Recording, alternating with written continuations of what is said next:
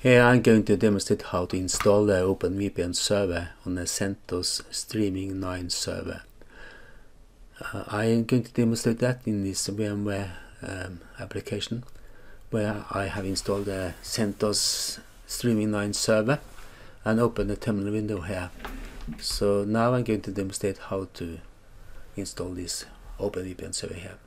So the first step is to download a script here to do the whole thing, and here is the command to download the OpenVPN script. I'm using the wget utility to download it. If you don't have it, you can install it by means of DNF or YUM software, but I have already installed it and are able to run this command now. So now the script is downloaded here. So this is an automatic installation procedure in order to install the OpenVPN server on the Centos server. It's working very well. So to go further, we have to set the attributes for running this script here, and I do that by means of cmode command with the +X option here. So now we are able to execute the command. We do that by running this command here. Sudo is, well, in fact not necessary since I have logged on as a root user, but it doesn't harm to apply that as well. So I run the script now by enter this command. So now the routine is asking for some parameters here. Well, in fact it is also able to recall the parameters needed for the installation here. The first step is to recall for the IP address for the server, and the routine has called this IP address here for my server, and it's correct, so I enter this line here. Since the server is also behind a NIT from the router here, a public IP address is also needed. So the routine is able to recall that also, and that is correct in my case. So I accept that by enter. So there are no IPv6 support in my case. Passing here, passing also the default setting here for 1194 port used for the OpenVPN. So accept that. Using also UDP, accept that also. So here is your DNS for your choice here. I have a DNS server in locally, so I use the first option here, but you can use whatever you like here in order to use your own DNS resolvers here.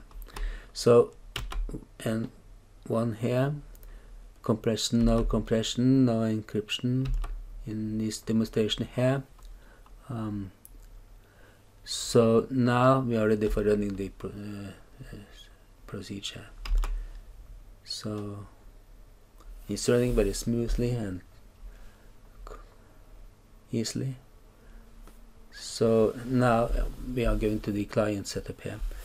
So I have to give the client setup a name here. I'm using only the word client to make it easy. So this configuration for the client is stored in the in the home directory for my user. In my case it's the root directory, since I logged on as a root user. So here we can choose to have a password on it or not. I'm using not to have it in this presentation here. So now everything is done. OpenVPN server is running here, and the configuration file for the client is stored in the home directory here, and in my case it's the root directory, since I have logged on as a root user. So here you see the client OVPN file, setup file, that has to be copied to the client computer, and on this computer you have to install the OpenVPN client software, and that software has to be run in administrator mode in Windows, for example, in order to work. So when you have started the OpenVPN client in administrator mode, you have to go to the toolbar here, down right here in the Windows machine, to import the client software setup. And when that's done, you are connected both for file transfer and for URL rerouting. So every traffic now is going as a per minute tunneled from your Wi-Fi connection to your computer, your server. So it's a safe connection from wherever your client is staying, because you have a tunnel connection to your server, so no one is going to interrupt you locally in the Wi-Fi network when this is done. Thank you for watching. Please like and subscribe. Thank you.